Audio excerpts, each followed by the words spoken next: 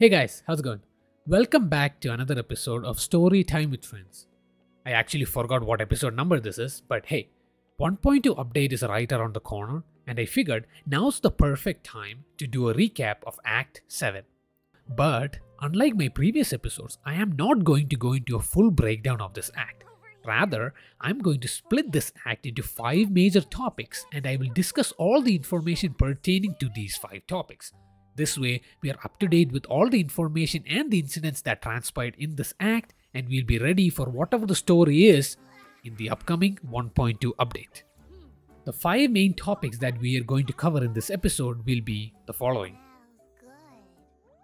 Without further ado, let's begin with topic number 1, which is Abby, aka Kuro's Paimon. I'm pretty sure all of you remember from the previous acts of this little devil who was always hungry and who always talked in between. Yes, that same little devil who saved us from the Thanodian in Act number 6. Yes, that guy's name is Abby. I don't know why Kuro decided to go with that name Abby, but hey, it kind of fits. He's pretty cute, and she's pretty much of a chatterbox. I don't know if the gender is a he or a she, but Abby sounds like a female name, so I'm just gonna go with she for now. Abby is a modified version of a Tacet Discord, a very unique one at that. Abby can communicate just like any other regular human being, and she also possesses very unique skills. She does not know what her skills are because apparently she also suffers from a little bit of a memory problem just like us.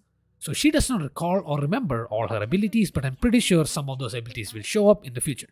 But hey, one ability that we for sure know she has is the ability to absorb Tacet Discords. Just like we use our terminal to absorb echoes, Abby can absorb Tacet Discords directly. She can absorb really powerful ones too. But the trigger conditions for how she absorbs it is still unknown. We don't know when it happens or how it happens. After our interaction with the Thanodian in Act number 6, Abby seems to have awoken completely. She's still missing her memories, but it seems like she can communicate with us freely. She can also come out of the Tacet mark whenever she feels like, but doing so does consume a lot of energy, so she does prefer to sleep and rest inside the Tacet mark, just like how Nezuko does in the Demon Slayer anime. Oh, also yeah, she just loves to eat food, like all the freaking time. Now that's a little bit of information about Abby. She doesn't have much more role in Act 7, but she does interject in between and says her comments and then goes back to sleep. That's what she does for the remainder of the act. But now, let's move on to the next topic, Mount Firmament. We had yet another dream of Sentinel Jue, but this time, the Sentinel was leading us to a certain place. This place was icy cold, barren almost, and had a mountain which had a shape of a giant dragon. After asking around, we find that this place is called Mount Firmament. Coincidentally, Jinshi is headed there too, to look for the missing Sentinel. After confirming our speculations with Sanwa, she suggests that we head out for the ferry and a wayfinder will meet us there. And this wayfinder is none other than Changli. Changli gives us a lot of information about Mount Firmament. Mount Firmament used to be just like any other place. A lot of people visited there. There was a city there called Hongzhen, which was bustling with life. A lot of people, a lot of things to do, etc. But a long time ago, this area was outrun with Tacet Discords. There were so many Tacet Discords swarming this place and attacking it. The Sentinel took matters into their own hands and froze time around this area to stop the attack of the Tacet Discord. But unfortunately, the Sentinel did not have the ability to restore the place back to its original state after freezing the time, because the Sentinel had accidentally lost her ability to restore time eons ago. So because of that, this place remains entirely locked in time, and whoever enters this place will lose track of time on their body as well. Time flows at an accelerated rate outside compared to inside, and whoever leaves will lose an equivalent amount of lifespan just like that. Mount Firmament also holds a couple more secrets. For one, it is the home of Sentinel Jue. Sentinel comes here to rest and recover whenever it needs to. It's also the birthplace of Jinshi, and Jinshi was appointed as the appointed resonator of Sentinel Jue at the same place. This place also holds a lot of secrets for us, Rover, But I will reveal that in topic number 5. That's when things get interesting. Now let's move to topic number 3, Chrono Sorter and the Court of Savant. While we were trying to find out where Jinshi was, we came across some interesting reports which showed information regarding experiments performed by the Court of Savant, a group of scientists who apparently a long time ago seemed to have worked alongside Jue to perform a lot of experiments. These experiments were regarding artificial resonance objects man-made, which were able to use or utilize a certain portion of the Sentinel's energy to replicate a small portion of its power. It's just like how it sounds. This device is capable of using a certain portion of Sentinel Jue's energy to control time in a small area, adjust the flow, rewind, stop, forward, etc. But since these are man-made objects, they can only handle the Jue's power to a certain fraction. Sentinel Jue is a sentient being, all-powerful. So it's understandable that a small man-made object can only handle a tiny fraction of Jue's power before it completely gets destroyed. But there was also a second set of results which the scientists from the Court of Savant obtained as a result of these experiments. It's the fact that during their experiments, they saw that these objects, right at their breaking point, were able to absorb a lot more energy and trigger a secondary effect rather than they would during normal operating conditions. But these devices shortly failed afterwards, so they were able to deduct that a second awakening is a possible solution or a situation amongst resonators. That during your overclocking period, an overclocking period is when a resonator pushes their abilities too much to the point where they overclock and they get tired, too tired, pretty much. So this second awakening is triggered when a resonator absorbs a resonant or equivalent frequency of their skills into themselves during their overclocking period. It's a very tiny window, but during that window, if they're able to absorb something of a similar frequency, they're able to trigger a second awakening and enhance the abilities of their resonant skills. But do keep in mind, overclocking alone is considered to be very dangerous, and most resonators who force themselves to do that either end up seriously hurt or killing themselves. So this whole concept of second awakening is in itself way more riskier than overclocking, and it should not be recommended or should not be done by anybody. This whole concept was hidden because it was stuck in Mount Firmament and nobody knew about it until we just found out about it right now. With all that information in mind, let's head on over to topic number 4, Jinshi versus Jue. We finally caught up with Jinshi and together we head on over to the place where Jue is imprisoned. Coincidentally, Jue is imprisoned in Muglon Chamber, the same chamber that Jue usually rests in to recover her energy. The Fraxidus has sealed her in that chamber using something known as a flare crest. A flare crest is a type of seal which requires multiple points to unlock it. Multiple puzzles which you have to solve in order to unlock it, basically. While trying to solve the puzzle behind the flare crest, we come across some interesting information regarding Jinshi's past. When Jinshi was an infant, her parents and her whole village was slaughtered by a horde of tacit discords. For some reason, Jinshi's cries as a baby resonated really deeply with the Sentinel, and it ended up summoning the Sentinel to that location. The Sentinel ended up wiping out the hordes in order to save the infant, but she was too late. Jinshi had already passed away. The Sentinel did not give up. The Sentinel took the deceased baby up on top of Mount Firmament and used her powers, invoking the temporal mandate to rewind time on the baby, thereby bringing Jinshi back to life. And that's where Jinshi was appointed as Jue's resonator, because Jinshi had a portion of the temporal mandate within her, an ability to control the flow of time, which was what Jue's whole power was. After freeing Jue, she gives us a little bit of background information on what's been going on. Apparently the Sentinel has been injured for a long time, and as a result she lost a portion of her powers.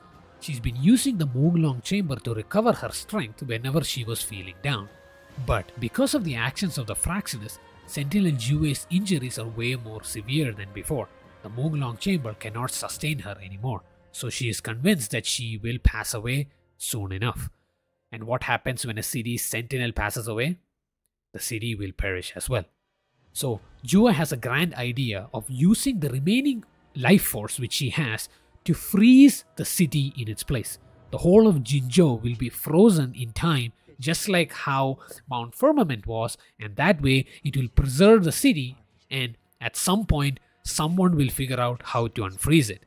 But Jinshi does not like that idea, and she argues with Jue for a while, trying to find out an alternate solution.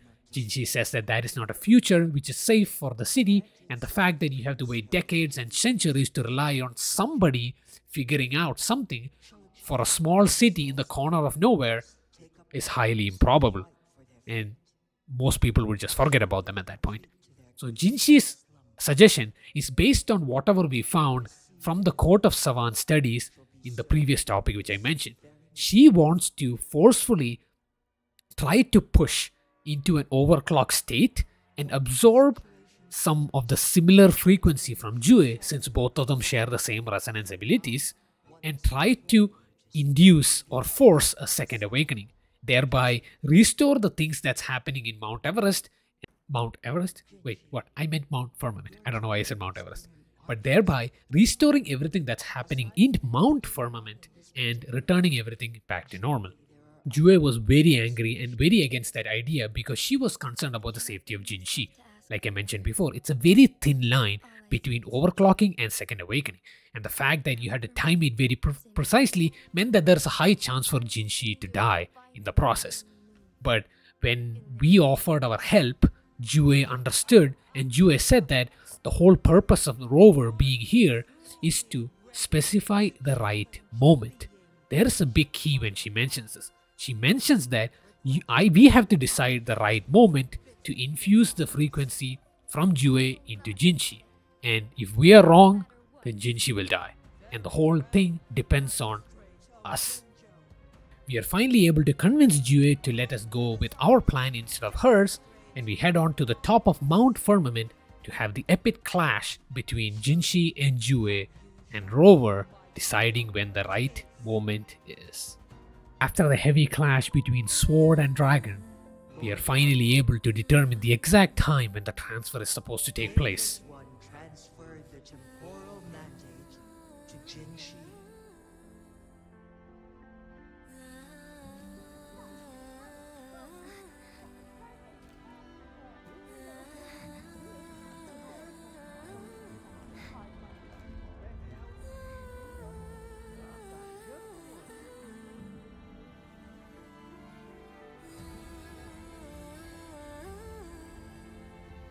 This one has heard your decision.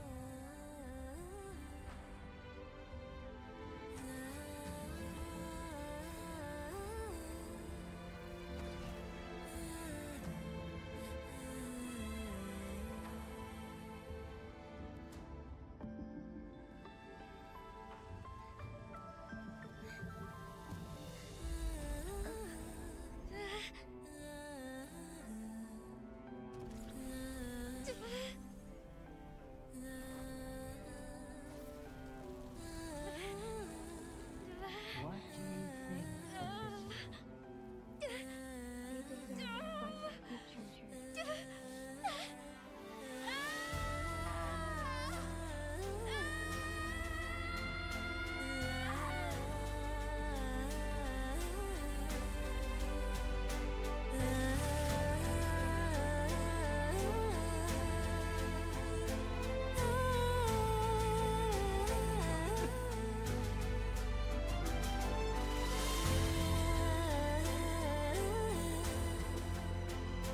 The transfer has been carried out as you instructed. Jinshi, one shall honor one's promise and restore Jinju's vision to you and its people. With that, we come to the final topic of this video, Lady Arbiter. this is by far the most important topic in this story. Well, up to the story until now. It gives us a lot of information of who we are, what's been going on, and leaves us with a very, very, very, very bad cliffhanger. Well, by bad I mean I'm pissed because the cliffhanger is so fucking strong. I just want to know what's happening next.